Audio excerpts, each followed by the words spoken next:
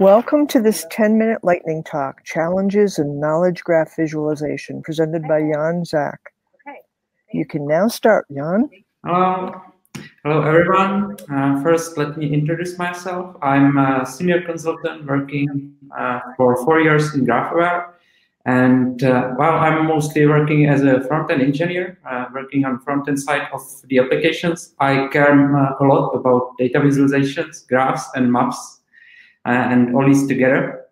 And the reason for this talk is that when we start talking about knowledge graphs, first we need to define what does it mean for visualization. In previous talks, we saw that usually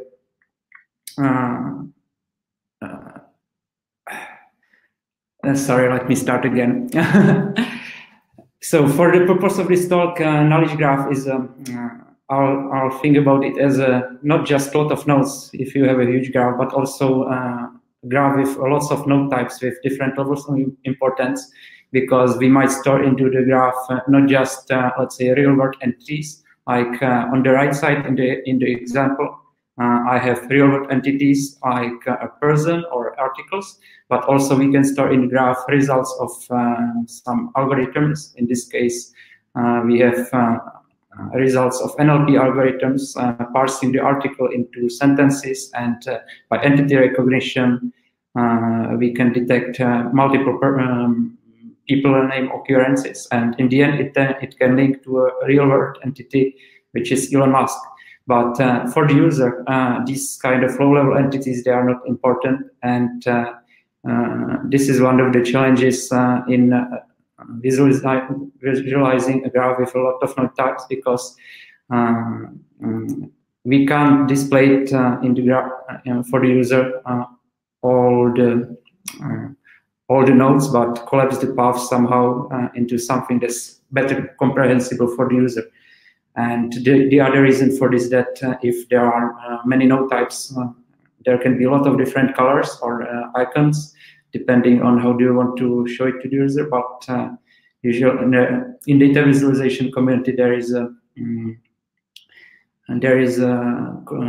convention that when you are going to use colors, it should be maximum, let's say 5 or 7, or total maximum is 10 colors, because when you use a lot of colors, then they all start to merge in. They are not easy to differentiate. And so we need to filter the list of nodes and node types somehow so that they are not displayed, all of them. And another reason why it's challenging to display a huge graph fully for the user is, of course, technical reason, because layout performance and rendering performance in the browser, in web application, it degrades with counts of the nodes. And so, yeah, this is something I wanted to start with, but here is a slide for it. You saw in many of the previous talks that usual interaction for the user in the UI starts with searching for a node and then expanding for its neighborhood. But this completely misses the high-level picture. So I was thinking about if we can somehow improve it. And I found a very nice paper by Ben Schneiderman. He's a computer scientist in the US. And the paper is called "The Eyes Have It, a task by data type taxonomy for information visualizations." He summarizes their different interactions patterns and summarizes it into what he's called information seeking mantra, which says overview first, zoom and filter, and then details on demand. So when I tried to apply this pattern to graph visualization, I had to apply a different explicit levels of importance to node types, and what we've got is here in the left side. This could be the overview, showing only the high-level nodes, only the real ones. So user could see in the beginning just articles linked with virtual edges linked to Elon Musk. And only if user would explicitly say he's interested into seeing details of a particular path, let's say this mentions path, he could see details of the path. So it's like a drill down action, going from overview to detail. And sorry, there is a very nice analogy to this pattern also in maps visualization, because when you think about it, maps are also graphs, and you can map real physical objects as nodes and local neighborhood connections as edges. And when user zooms in and zooms out, he can see different levels by his chosen zoom level. So we were thinking about how to apply these ideas from vector maps to graphs. It goes well. You will see it in the demo that I have prepared in a few minutes. Yet, generic graphs are still more complex. There are two challenges. One of those is that node's position in visualization is not known before. It must be computed by a layout algorithm. Whereas in maps, objects have a always fixed static geolocation position. So let's say if we compare graphs and maps, then maps are kind of cheating, right? And the other reason, other difference between maps and graphs is that nodes can be connected to any other nodes in a generic graph, and this can possibly even lead to supernodes, like a node connected to almost everything in the full graph. And compared to maps, this can't happen, because in maps the objects can be connected only to other objects that are locally nearby to the node itself. So this is a good analogy, and I'll show you a demo right now. The result of this experiment.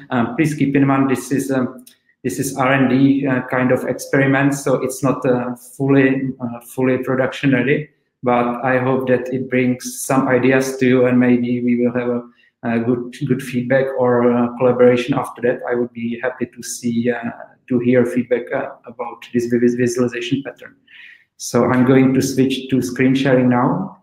Where it is? Okay, can you see my screen? I hope you can. And yes, I'm going to show.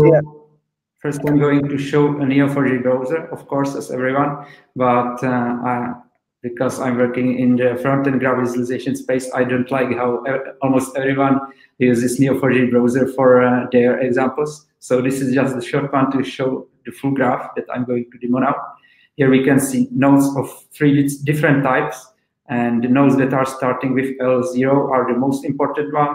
Node starting with L1 is the less important one, and node starting with L3, all these 6 nodes are the least important ones. And now the challenge is how to, now of course this is an example, and the challenge is how to visualize this for the user if it would be a huge graph. So I have a small application here. And the interaction pattern that I described previously, overview and details on the map, actually shows on the first level, on the first zoom level, just nodes with layer 0. And when I drill down by double clicking onto these edges, you can see they have orange color. That means they are virtual edges. And I can drill down to see details of particular connection, like zooming in and seeing the details like this. And yep, and here is the last one. So by this, I was able to allow to display to the user first the overview graph, show him to the high-level picture of whatever is stored in the database, while still seamlessly allowed to zoom in into the data. And if you are really used to the search and expand pattern that usual application use, don't worry, this is also supported by this, because when I start with a single node, I can also double click a node, so it expands the neighborhood like this, and you can see the virtual edges, and you can still double click them and expand to the details of the path. So here we have layer 0, layer 1, and we can expand this to layer 2. And this is completely depending up to the user to how deep level and in which part of the graph he wants to drill down. And so this was the demo, and I will show you a few information how it was built. Going back to the slides, there are information about it. Can you see my slides again? No. Where it is?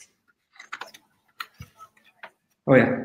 Yes, we can see them. So the first ingredient to building this demo was APOC virtual edges, and it's the most important ingredient because I was directly connecting the front-end application to a very simple backend in Node.js and then to Cypher. But all the heavy graph processing is done by Neo4j and Cypher. So I was creating virtual edges between nodes where it was necessary to create these virtual connections. And there is also another method in APOC to create virtual nodes, which is useful for creating, like, for example, nodes representing groups, but that's for a different use case. And the other ingredient I use is a feature in APOC which is quite overlooked, and I really liked it when I learned more about it. It's APOC path expanders.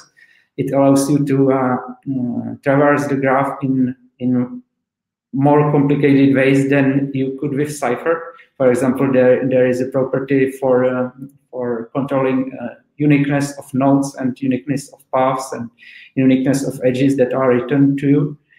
And in this simple example, I have a query for getting all paths between a set of nodes.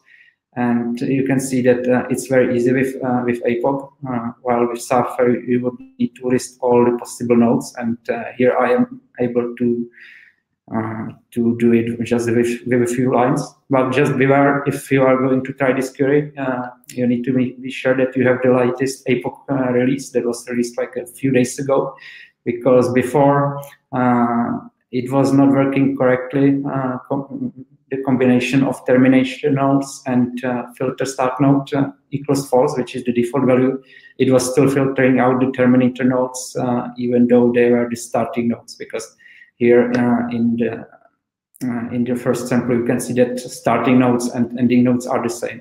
So this simple query was not working in the previous release of APOC, but it is working now. And yep, that's the end of my talk.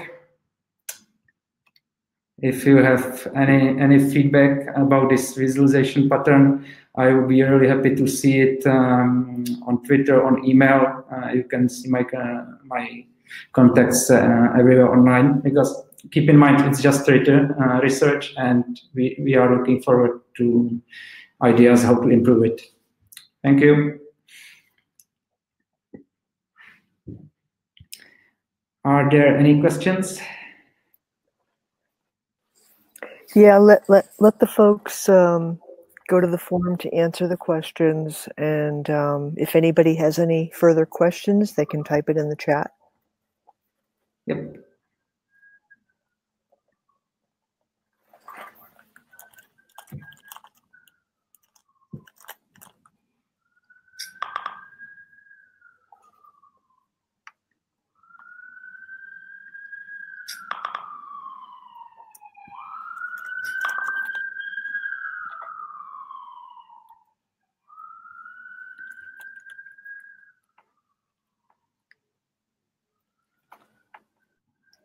Thanks, Live Data, for the comment. Yes, APOC path expanders are really powerful. If you are trying to do any complex queries with Cypher and you see that there are certain limitations in Cypher, then give APOC path expanders a go. It really goes to the next level of graph querying. But of course, because it's a custom procedure, you won't see correct profiling in profile of the query, because it's just calling a procedure.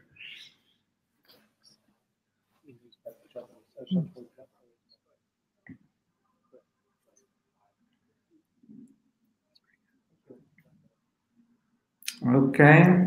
My time is out. Well, thank you very much, Jan. We appreciate your talk today. Thank you for joining me here, and have a nice evening. Okay. Thank you. Bye. Bye-bye.